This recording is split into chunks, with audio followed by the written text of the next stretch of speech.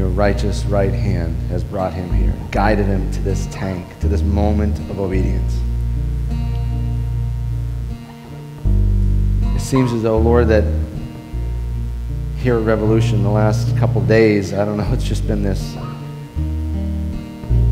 outpouring of your love to your people.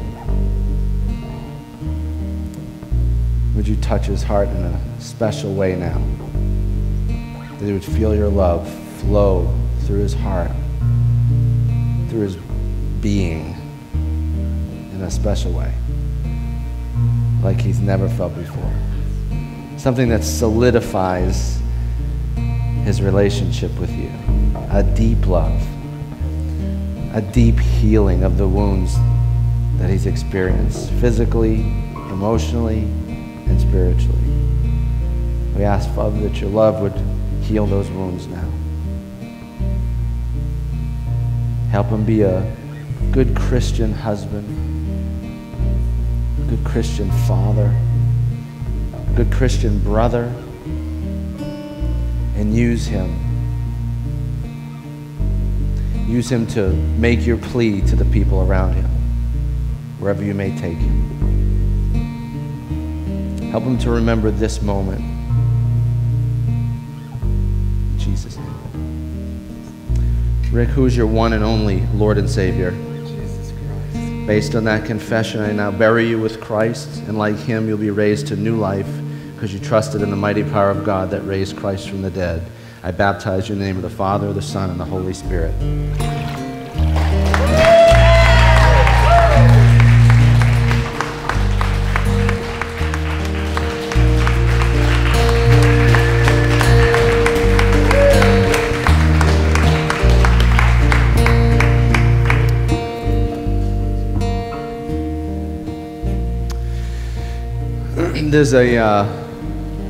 There's this myth in the church that when someone's to be baptized, you go find the pastor, right? Well, that's not really true. See, the Bible, it's very clear in the Great Commission. Jesus is speaking to his disciples, which if you've said yes to Jesus, you're his disciple, and it's obvious now that Rick is his disciple.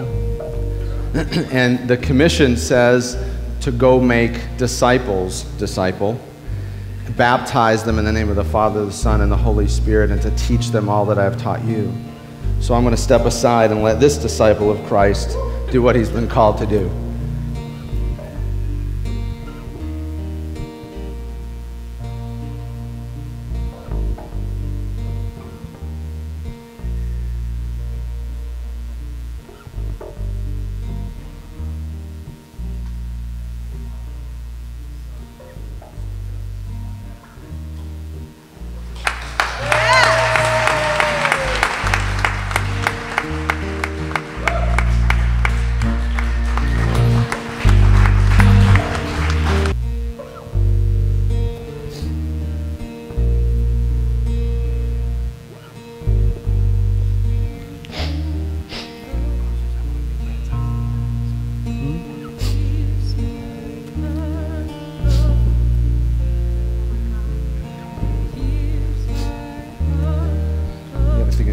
Brother.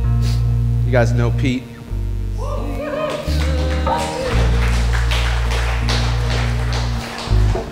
you want to share anything, brother? Do you want to share anything? You can if you want.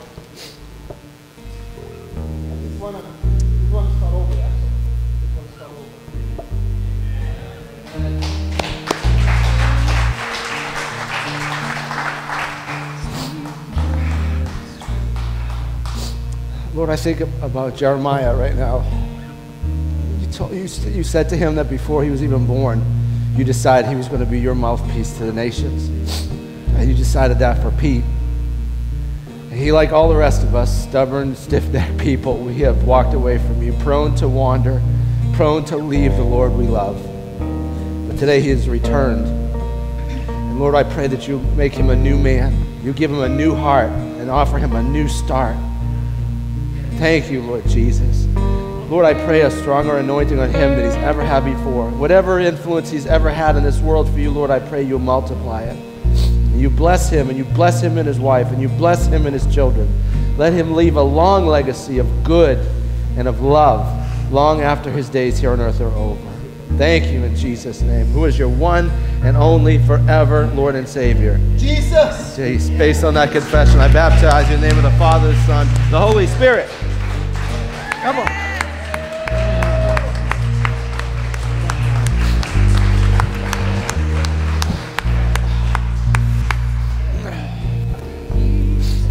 Love you, man.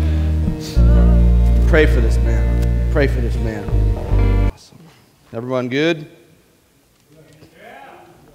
I think we should shout out to Jesus. Yeah. Wow. That's what I was thinking, Frank. Wow. Yeah. That's it, man. That's what I'm thinking. Oh, my goodness gracious. I'm running out of room up here. Put it over here. Hey, Mark, don't forget your watch up here, brother. It's kind of blending in with the carpet. Why don't you all do me a favor and grab a Bible and open it up to Joshua chapter 22. If you don't have a Bible, there's orange and yellow ones scattered around the building. You can grab one. Many of the verses that we share this evening will be up on the screen for those Bibles. Not your Bible. You've got your own Bible and you know how to get to. And we can see the page number up there. Now, I'm not going to give you the verse up there, just going to give you the scripture reference so you can look it up yourself. Really, our hope in that is that if you'll feel comfortable reading your Bible here, then hopefully you'll feel more comfortable reading it at home. And so we're not going to spoon feed you. We want you to dig stuff out on your own. And as a matter of fact, I just want to say that not only do we want you to read it when we're here, but I really want you to go home and I want you to take some notes. I'd want you to take notes and then go home and check everything that comes out of my mouth with that book. That's a wise person will do that.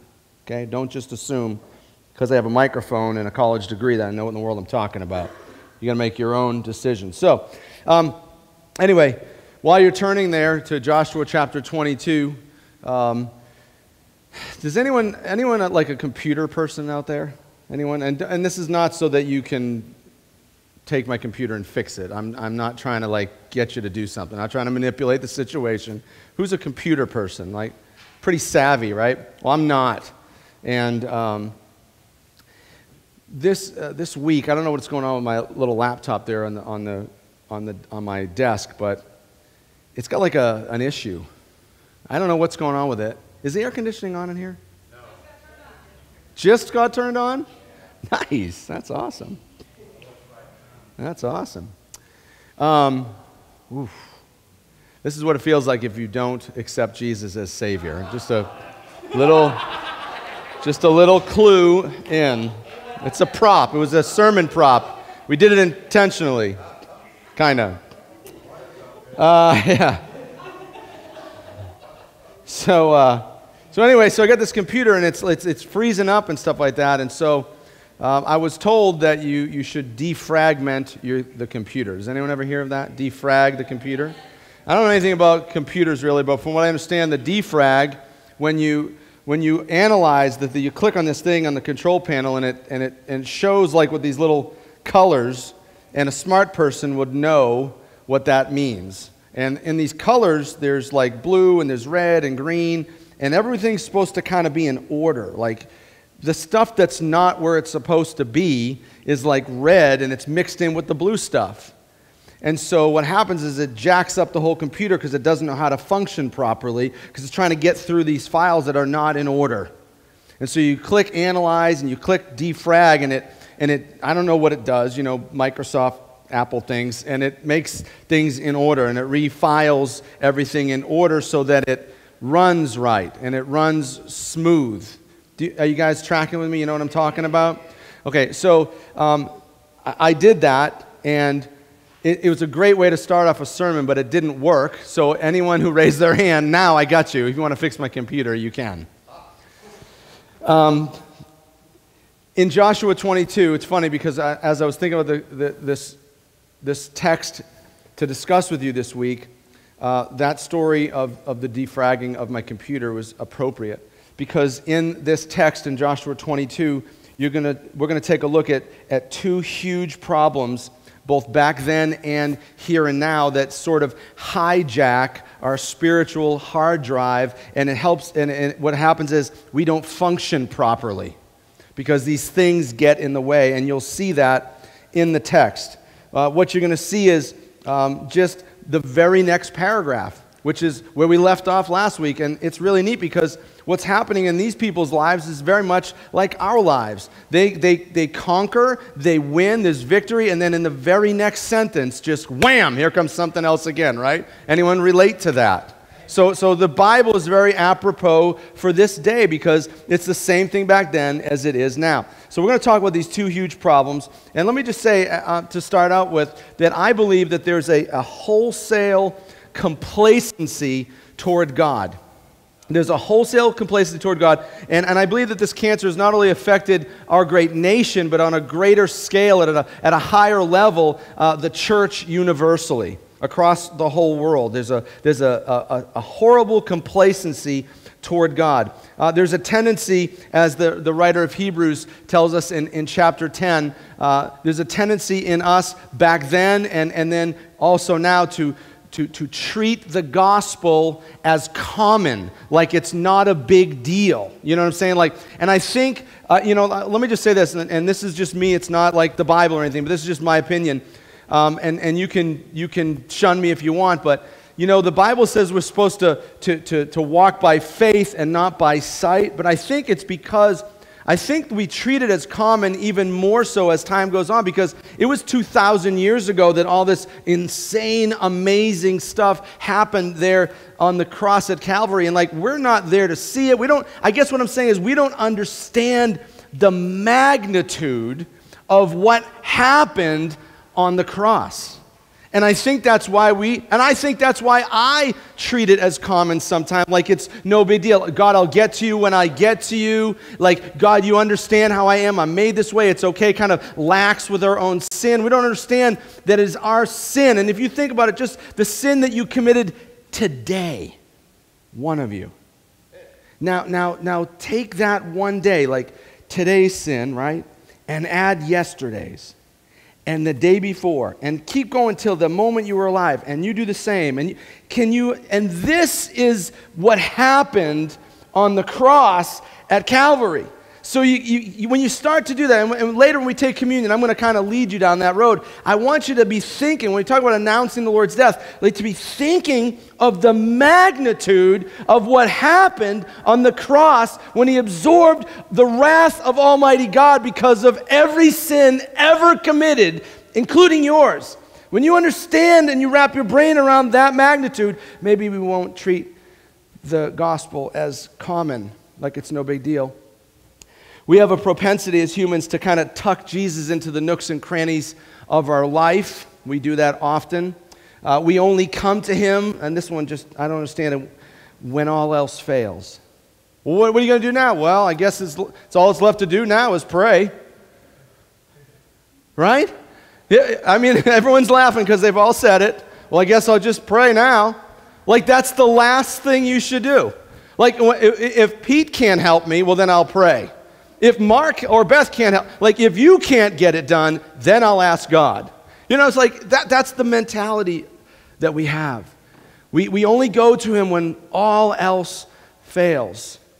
Or at very best, we'll give him, Sunday. This is a rebel church. We do it on Saturday, but, we'll give him Sunday morning from 10 to 11. That's when we'll give God. We'll tuck him into that nook and cranny. But certainly that is not the biblical model for Christ following. And I want to kind of unpack what the biblical model is for you so we can adjust our life according to what God's word says about us and about him. That's when we said, here's my heart, Lord, speak what is true. We want to hear the word of God. And I'm just a crazy enough pastor to believe, as I look out over your faces, over these people, all that I know you all, I believe you're crazy enough to actually lay down your life and go, you know what, I want to do what this book says. Open it, read it, do it, right? Open it, read it, do it. Open it, read it, do it. Okay, let me start here. There's a famous preacher back in the early 1900s. His name was A.W. Tozer. He said something. I love this. This is awesome. He said, what comes to our minds when we think about God is the single most important thing about us. was a good amen spot. I'm going to read it again. What comes into our minds when we think about God is the most important thing about us. Now, I would offer you, I wouldn't dare, I'm no A.W. Tozer by any means, but I'll offer this Moses Robbins little caveat to the end of it, and I would tell you that this decision on who God is to you is the single most important decision of your life. Like there's no other decision that you'll ever make that you're even going to be thinking about 100 years from now, 200 years from now, 1,000 years from now. You're not going to be going, you know what? When we left church that night, I knew we should have gone to Cracker Barrel. I just knew it. I don't know why Moses wore those shoes, man. I should have wore the black ones. Like no decision you will ever make is more important than the decision that you make on who God is. Here, let me give you some truth. The reason why I want to give you this truth is because God is this. I don't know a better way to say it because I'm not an articulate man. God's important. God's important, right? Let me give you some truth. The truth is found in Acts 17, verse 28. This is what it says. For in Him, God, we live and move and exist. Now, I love that, this is a side note too. I love how he says live and exist. Because most of us use those words synonymously, don't we? Well, they're not the same. They're not the same at all. See, if without God, if He didn't breathe life into you, you could say, well, I'd just be a worthless blob of jello, right? And you'd all be wrong. I got you. You wouldn't be anything. You wouldn't exist. Your very existence is because of God. Without Him, you're not even here, right? So that's the first step. That's the shallow end of the pool. Well, we step in a little bit deeper and we talk about what Jesus said. He said, I came that you might have life and live it abundantly. See, there's a difference between just existing, just walking through life, just whatever the wind blows, do whatever.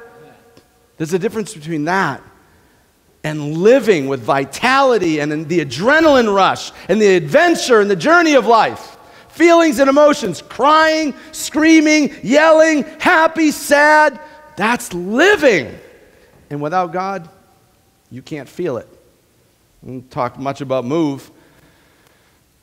But without Him giving you the ability to think and make decisions, go, move, do, who can do that on their own? Who else in all of the universe provides this for you? To live and move and exist. It's in God. It's in God. So we can say that He's really, really important. See, that's the truth. In Him we live and move and exist. But the sad reality is, we find this in Romans chapter 1, verse 18, and then of course 21 through 25. I'll summarize it this way. And you can check out that verse if you'd like.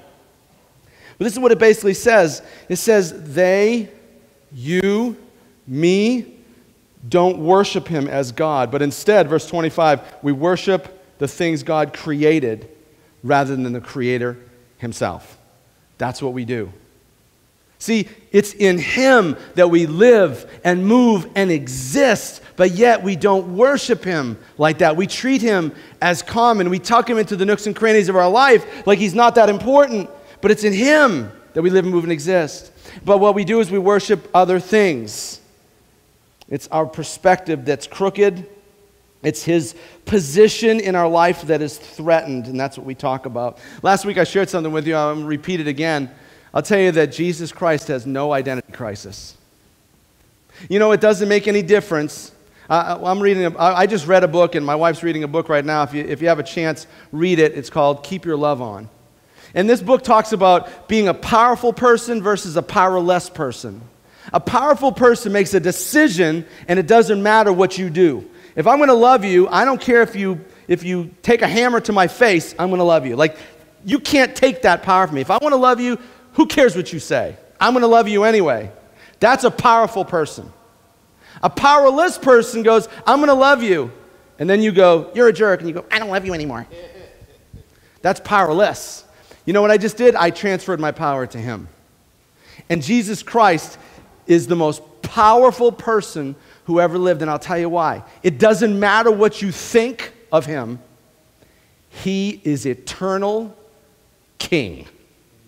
There's nothing that anyone can do about it. He is the everlasting, eternal King of the universe. He has no identity crisis at all. He doesn't need to go find himself. Jesus Christ never has to go find himself. He knows exactly who he is. He's not going to leave his bride and go buy a Corvette. That's just not what Jesus is going to do. He will never leave his bride. Never. No matter what we do to him, he will never leave us. Because, why? Because he loves you incredibly. And it doesn't make any difference if you cheat on him. It doesn't make any difference if you spit on him. It doesn't make any difference if you ignore him. He loves you like crazy, and he's never going to leave you. That's what he does. That's who he is, and it doesn't make any difference what you do. It's not him. That's the problem. It's us. It's you. It's me. I choose it. I slide to it. What is this it that I speak of? Well, our human nature, in all of us, we have this tendency to consistently slide toward a common problem, and the theological term for it, is idolatry. And not to get all fancy with you, it's just establishing a fake God. Would you agree? We're just establishing a fake. We're making something God that isn't. That's it. We're making something God that isn't. And so Romans 1 is the practical definition. If that's the theological term, the practical definition is found there in Romans 1, where I share with you that we worship and serve the created things rather than the Creator. That's how it works out. That's how it fleshes out in our life. There's only two groups of things in this whole universe. There's everything, and then there's God, right? I love in the Gospel of John, right in the first thing it says that everything was created by him, that was created. Like everything that you could see and not see in the whole universe was created by God, and then over here is God. There's only two things you could choose. So, and I'm not talking about like building a shrine and burning candles to little Buddhas to make them your God. Like, how many people do that, right? Don't raise your hand. Right? But so when you talk about idolatry, people start thinking that like, oh, well, maybe he's got a little shrine to the, to Mary or to the Buddha over here or something like that. Like, that's not what I'm talking about. I'm talking about anything else is immensely relied upon. Like if you immensely rely upon something that was never created to hold the weight of your reliance. If you weigh down on, if you admire something intensely that does not deserve such admiration. Do you know, I'm going to pick on some people, do you know that there are people that have a favorite football team? Like, this is not about you, Mark. Honest to God, it's not about you. There are people that have a football team. If that football team loses, they're in a cave, the lights are off, they get a bottle of booze, and they're like sackcloth and ashes, and they're mourning and weeping, and if you like look at them wrong, they'll stab you in the throat with a spoon. My team lost! Don't talk to me! I mean, I have news for you, right? Tom Brady is not sitting at home on Saturday afternoon with a poster on the wall of Moses going, come on, man, you're going to preach a good message. I know it's people are going to get saved today. Come on, come on. Oh, no one got saved. Oh, Jägermeister. No, he's not doing that, but we are. Our identity is in our team. It's foolish. We resource things easily. Where's our time going? Where are our thoughts? Where's our money invested into? Things that I just give myself easily to and immensely, constantly, all the time. Well, in the text that we're going to read now, the nation of Israel felt like there were 2.5 tribes. You'll read about them. Reuben, Gad, and the half tribe of Manasseh. And they thought that these people were actually making that shift toward bad worship, false worship. So let's go there for a second. Let's do a little reading and see what we're talking about here.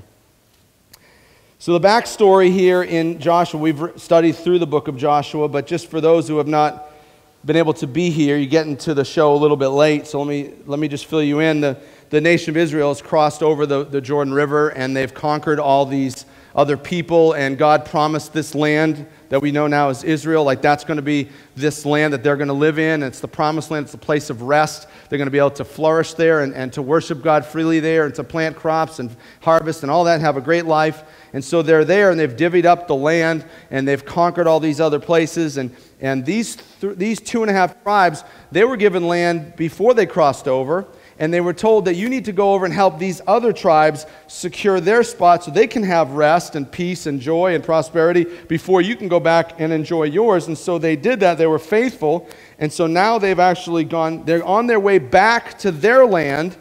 The fighting is pretty much over, and they're going to go back and enjoy the blessings that God has given them in this land. And so this is where we pick it up in chapter 22, verse 10. It says, "But while they were still in Canaan," this 2.5 tribes, before they moved back to their land, they're still there in Canaan, which is now Israel.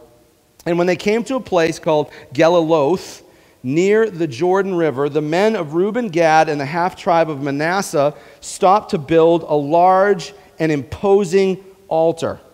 The rest of Israel heard that the people of Reuben, Gad, and the half-tribe of Manasseh," I don't know why he always says that. He always says those people over and over again. They had built an altar at Geliloth at the edge of the land of Canaan on the west side of the Jordan River. So the whole community of Israel gathered at Shiloh and prepared to go to war against them. So they were thinking, man, these guys, God has been so good to us, and they're now building a new altar over here for themselves. They're going to shift their worship from the one true God to something else. And they're like, man, you can't do that. So they think it's such a big deal, they're going to go to war and kill these people. Because they had just gone into this land and killed all those other people that weren't worshiping God. And so they're like, well, we got to kill them too. They're not worshiping God. Before they do, they send a delegation of some leaders from the nation of Israel over to find out what's going on. And this is what they said, verse 16, we'll pick it up there. "The whole community of the Lord demands to know why you are betraying the God of Israel. How could you turn away from the Lord and build an altar for yourselves in rebellion against him?" Now they're going to give their answer down in verse 24, but they weren't doing that actually. They were not in rebellion against the Lord. They were building an altar, but it was not what the nation of Israel thought that it was. And so they clarify here.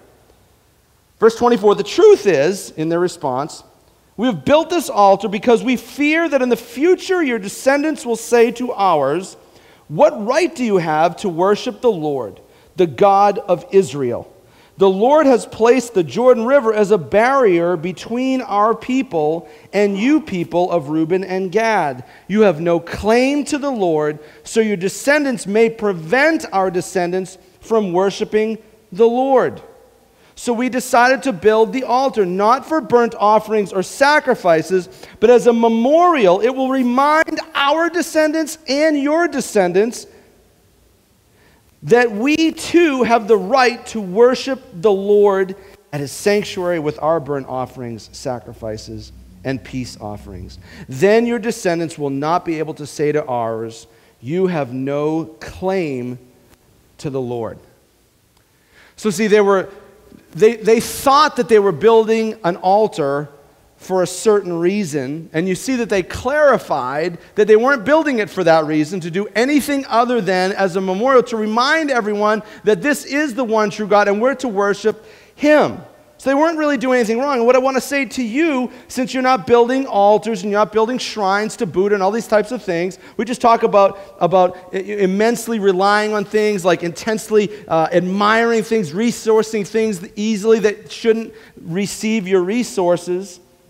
I guess what I'm saying is that it all depends with this item or this thing or this way. It all depends on your motives. It all depends on its use. It all depends on the intention behind it. But we need to be careful not to slip into what Israel was accusing Reuben, Gad, and the half-tribe of Manasseh from doing. That shift. We have to guard ourselves from that because we easily slip into that, don't we? See, Proverbs 4:23, I think it is, it says this: above all else, guard your heart. Guard your heart. You have to be vigilant. The Bible says to stay sober-minded. Because if you're not aware of the things around, like research things, meditate on God's Word, look stuff up, ask questions, stay protected by your brothers and sisters in Christ, because you got to guard your heart. Because there's all kinds of stuff invading your heart every single day through your eyes, telling you what you should and shouldn't believe in, what you shouldn't worship, what you should worship. But Jesus is Lord, and we're to worship Him. We have to guard our hearts above all things. Every day, all day long, you're being bombarded with things that you should worship. You need this. You're better with this. This is your identity. This is who you are. If you drive this car, this is what people think of you. If you look this way, this is what people think of you. When all the while, God's like, no. Let me tell you who you are, and let me tell you who I think you are. And we have to guard our hearts.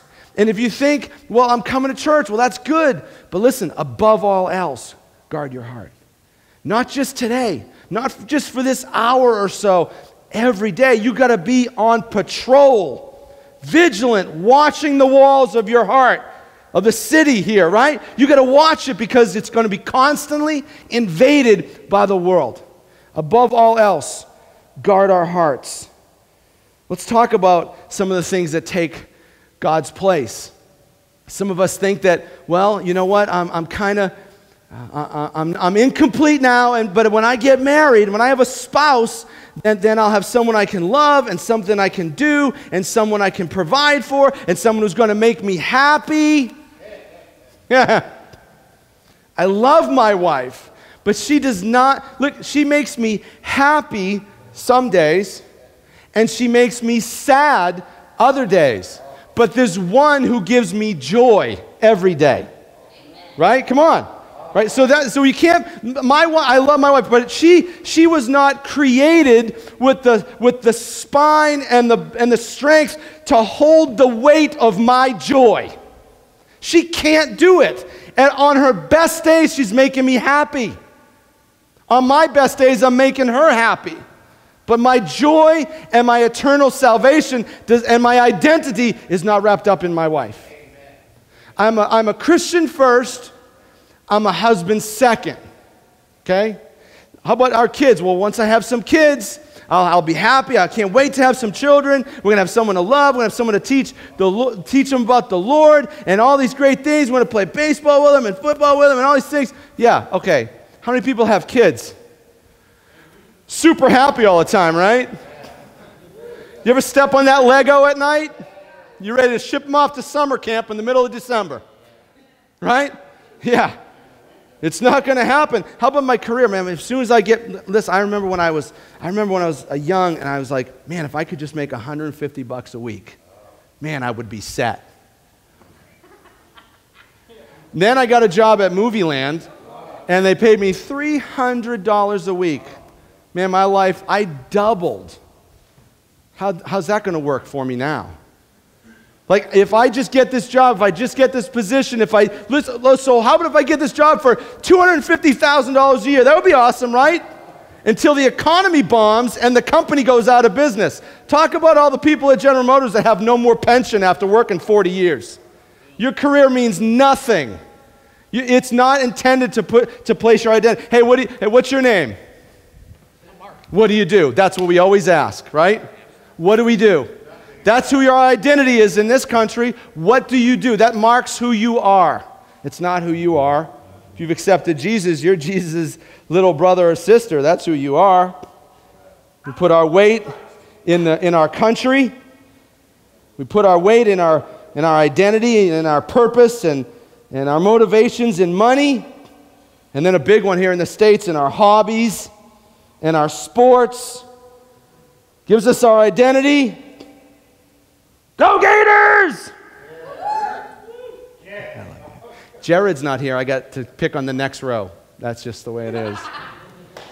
See, all these things, they're all good. Every single one of these things that I just said to you, a career, some cash in your pocket, some kids, some friends, a great country, these are all great things, don't you agree? They're all great things. They're all good. They're all things that were created by God and given to you by God so you can thank God for them. I believe that with all my heart. But if any of these things get elevated beyond their proper place, then good has transitioned into bad. It's transitioned into bad. The object of my greatest affections, the bulk of my thoughts, the majority of my time, the anchor for my peace and my joy, the elephant in my budget. What is it? What is it? You know, Paul said something, it was awesome in 2 Corinthians 13:5. He says this, speaking of your greatest affections and what you put your hope in and your identity and all this stuff, because a lot of us call ourselves Christians, but yet we're not worshiping Christ as Savior and Creator and Sustainer and Provider and Lover of our soul. We're not worshiping Him, we're treating Him as gospel as sort of common. And he says this in 2 Corinthians 13:5. He said, and he's writing to a church. He's writing to a church in Corinth, right? So the assumption is that they're believers, right? And he says, examine yourself to see if your faith is genuine. Test yourself. I don't really like this translation. The New American Standard says to test to see if you're in the faith. He's writing to people that go to church every week and says, you need to test your affections, test your loyalty, test your focus, test your resources, test these things to see if you're even actually a Christian. Now, I'm not here to scare anybody. I'm just here to proclaim God's word that you might, here's my heart, Lord, speak what is true, and line back up with the word of God so your salvation is sure and your experience is beautiful. There's only one God. His name is Yahweh in Hebrew. He exists in three distinct persons. He's God the Father, God the Son, God the Holy Spirit. All God, all one, unique, exclusive, eternal. And then here's the second thing I want to talk about. He's jealous. And really, when I talk about jealous, it's really wrapped up in what we've already been talking about. But if at first it was the throne in my heart, then now we're talking about the throne in everybody's heart. Not just where you are with Him, but where you are in allowing other people to put Him on the throne. Let me explain. Exodus 20, verse 5, in the Ten Commandments, it just says basically this, that I'm jealous. God says I'm jealous. Not like, hey, you got something that I don't have. Man, you got a new car. You got a sweet Jeep, Jimmy. I wish I had a Jeep. Like, God's not going, I want a Jeep. He's jealous of something, though. And he goes on to say what he's jealous of. He says, I won't tolerate anything else being on my throne. I will not tolerate this overwhelming, undue affection that you have for anything other than myself. He won't do it. Let me explain what I'm talking about. All of nature, I want to explain this right. All of nature, all of creation exists and it runs on God-given instinct and pattern. Okay? Like the planets. I mean, you remember going to school, remember the sun, and there was all the planets on the little poles with little, and they're going around and stuff like that. Okay? It's doing it every day, right?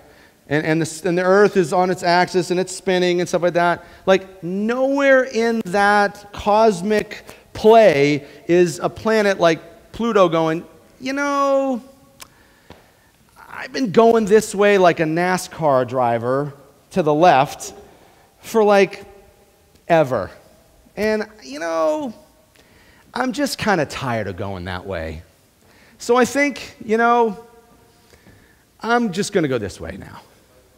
It just doesn't work that way, does it? You know, like let me say when there's a rabbit going, you know, hoppity through somebody's yard, right? And they're going around and all of a sudden there's little Bootsy, your cat, right outside, right? Like he listen, the rabbit's not going, hey Bootsy, you know, I've heard some things about you. I heard what you did to my 14 brothers, but you kind of look cute and fuzzy, and do you think maybe we could talk about the fact that you want to rip me to shreds? Like, is that going, I mean, is a lion going, you know, I don't like the way I look, and so I think I'm just going to be a vegetarian. Like, does that happen? See, everything in creation, all of the universe is running on instinct and God patterns, what God instructed it to do, except for humans. Except for humans. It's the only thing. We have free will, and so the only throne that God is competing for is you. That's it. It's the only thing he's looking. It's the only thing that's up for grabs, is the throne of your life. But see, what happens is, once he finally invades you, I find this to be true in life, and you can disagree if you want, but I think that once we receive something really awesome, I'm not talking about something that's good, I'm talking about something that's rocking. We don't like to share it with people. See, we're selfish people. Anyone have a good fishing hole? No. Yeah. See what I mean? Sinner. Anyone have a quiet spot that's real scenic? They just like to get away where it's just quiet. You want to go tell everyone about that? No. It wouldn't be quiet anymore. That's just the way we are. You find something that's really, really good, you don't like to share it. If it's kind of a nice thing, you say, hey, look what I got, check this out. If I was a lady and then some man was courting me and he bought me a big diamond or whatever, and you ladies do that. Hey, look what I got. It's common, right? That's what we do. But if all of a sudden you stumbled upon the largest diamond on the planet, would you be walking around on your hand going, hey, check this out? You'd be dead. What would you do? Laser beams? Sharks with laser beams? Right? Yeah. It's mine, oh mine. And I'm not going to share it with anybody. That's the way we are. Anybody have little kids? You know exactly what I'm talking about. I need this toy! If you take this toy, I will poop my pants right now and scream forever. It's like the old busted up toy that nobody wants, you know? Like you get them this brand new, car, and they don't want to drive it, but there's a broken plastic spoon that's been sitting in the box for 2.5 years. But the second Jameson holds it, Jackson just smashes his face on the floor and says, I have to have the spoon! And what's she going to do? She had my hat today, and she was willing to make him bawl, scream, and cry because she wouldn't let him have my hat. I just used it all morning. It was filled with sweat and stink. And she was holding on to that thing like it was the greatest thing she's ever had. And she wouldn't let him have it. That's just the way we are. And I would offer to you that we're the same with God. That we pick and we choose who deserves to get God. And I think it's sad. If you don't think this is true, I would like to refresh your memory. We did a study a long time ago, I guess it was in the old building, called I Am Jonah. Some of you were there for that. Remind you of our friend Jonah. And if you want to go there, you can. But in Jonah, what's happened is that he's a prophet of the Jewish people, the Hebrews. And he's a worshiper of Almighty God. That's the Jewish people. That's their God, the God of Abraham, Isaac, and Jacob. And God's like, hey, Jonah, I want you to go to that Gentiles city over there, Nineveh, and they don't worship me, and they are so rotten, and they're so terrible, they sin like crazy, they're evil, wicked people, and I want you to go tell them that I'm going to destroy their whole city in 40 days because of their wickedness. And Jonah's like, no, I'm not telling them anything. So we don't know exactly why, at the beginning of the story, why he didn't want to do it, but he makes it very clear at the end of the book of Jonah why he doesn't want to tell them. So do me a favor, go to Jonah chapter 3. Jonah chapter 3. Read this together.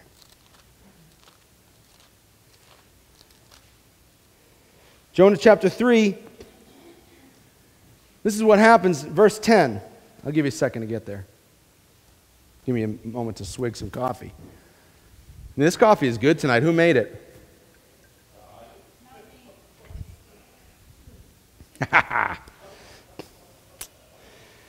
When God saw... Is it? 6:31? Obadiah, after Obadiah. The book that everyone reads every day. Some of you are like, that's in the Bible? Anyway, well, listen. That Bible you have may have different page numbers than this because it's a different draft.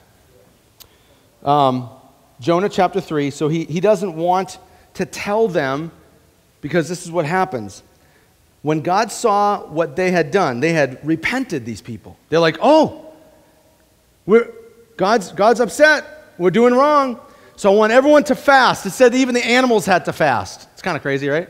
Everyone fasts and repent and pray and turn to God.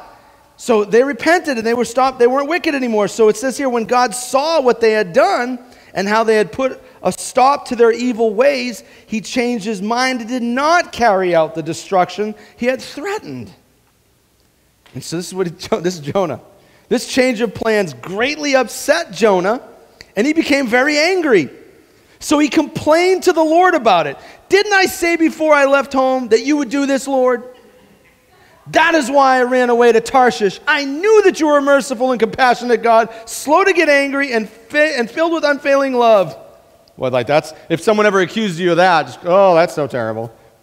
Right? You're terrible. You're so nice.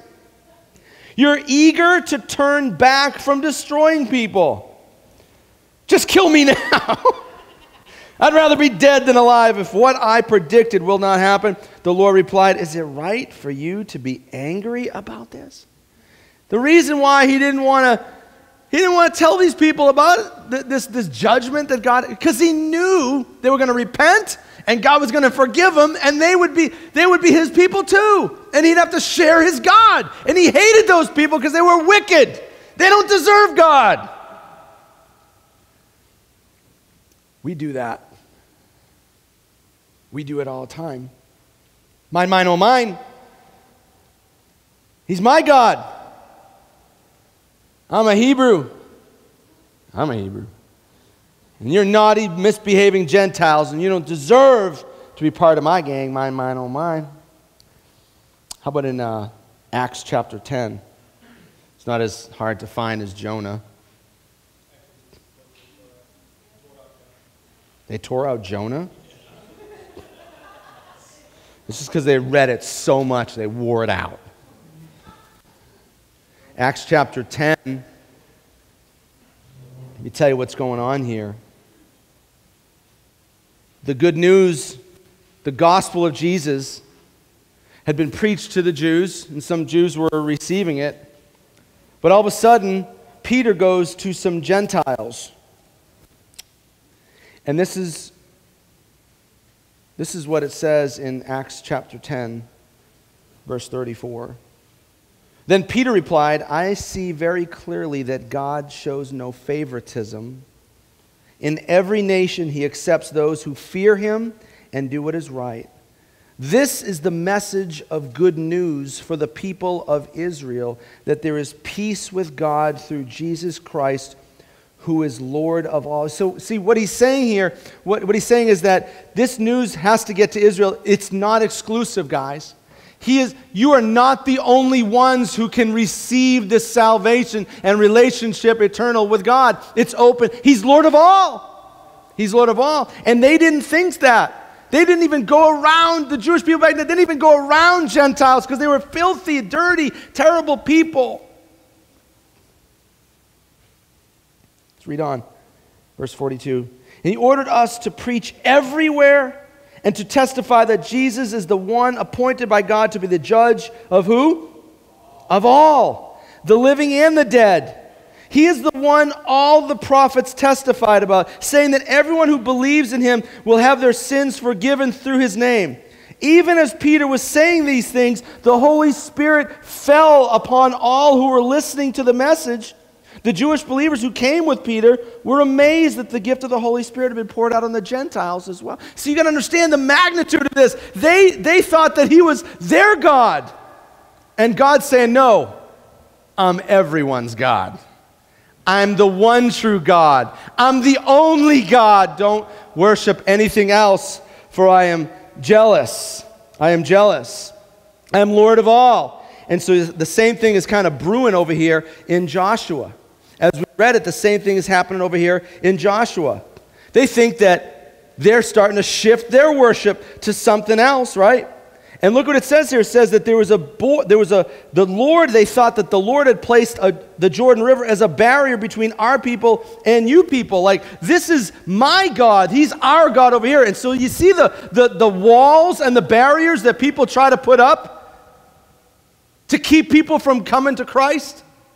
I've said it so many times. There's a song, I can't remember who it is. It says, Jesus paid far too much a price for us to pick and choose who should come. He is the Lord of all people. He is available to all people. He is the one true God, the Lord of all. They were trying to set standards, these people, for who gets God and who doesn't. But he says that people from every nation, everyone, everywhere, no favoritism. But we do that, guys. See, a lot of us think that someone's too far gone for God to love. Too evil. You don't act like, you don't dress like. I ain't inviting her to my church. That's the last person we need around here. So the problem with that type of attitude is God's word. God's will. Let me explain to you what God's will is so you understand and you can line your life up with it. Matthew 18:14, it is not my heavenly Father's will that a single lost person should perish. 1 Timothy 2:3, God our Savior wants everyone to be saved. Acts 17:30, that God commands everyone, everywhere, to repent of their sins and turn to Him. Romans 3:29 and 30, after all, is God the God of the Jews only? Isn't He also the God of the Gentiles? Of course He is. That's what it says. That's not me. There is only one God, and He makes people right with Himself only by faith, whether they are Jews or Gentiles. Do you know what Jews and Gentiles means? It's either the people from Israel, the Jews, or everyone else. So unless you're one of those Hebrews, you're a Gentile. And what the Bible is saying is that God is the God of all people. Of all people. If God is actually God, then He is due the worship of all people. If God creates and sustains all people, then all people should not have should not be obligated to just worship Him, but they should be given the opportunity as well. And you and I should never get in the way of that opportunity. As we come to an end here tonight, I want to read something to you because I think that Peter nails it right here. Like, I couldn't in a million years come up with this unless Almighty God grabbed my pen and wrote it, which He did right here with Peter. And you see over in Acts chapter 17, I want you to look at it with your own eyes. Acts 11, verse 17 and 18. See, what happened is the Holy Spirit fell on the Gentiles too. He was pouring out onto the Gentiles so they could repent and believe and become part of the family. And it says here, verse 17, and since God gave these Gentiles the same gift He gave us when we believed in the Lord Jesus Christ, who was I to stand in God's way? Who am I to stand in God's way? If God wants to grab a hold of the most filthy, rotten, disgusting human you have ever had the privilege of thinking of or knowing, who are you to get in the way of it?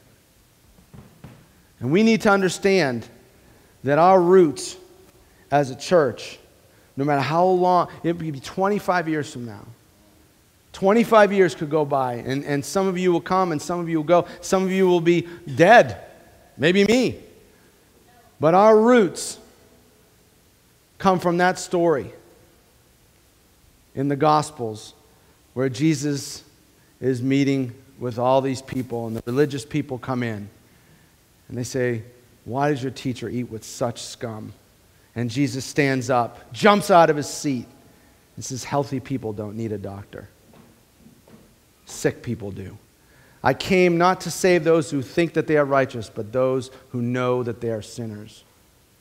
See, the people that the religious people called scum, the worst people in the world, they don't want to give their God to those people. They don't deserve it. So all of us need to remember the pit that we were in when Jesus reached down and grabbed us. What the religious people called scum, Jesus said, come. And we need to not get in the way of that. We need to guard our hearts, folks, from the shift, the common problem of shifting focus and shifting motivations and shifting purpose and dependence and identity. We can't do that. We can't worship anything other than the exclusive one who is capable and worthy to be our all in all. And let us never forget that God made every person in his image to be like him. That he is the Lord of all, and he does not want any person to worship anything other than him. He desires to sit on the only throne that is up for grabs in this entire universe, and that is the throne of your heart. And so the question I have for you tonight is, I'm going to call some men up to hand out our communion. And as you receive these elements, here's the question. Will you, not the person next to you, but will you give him the throne of your heart?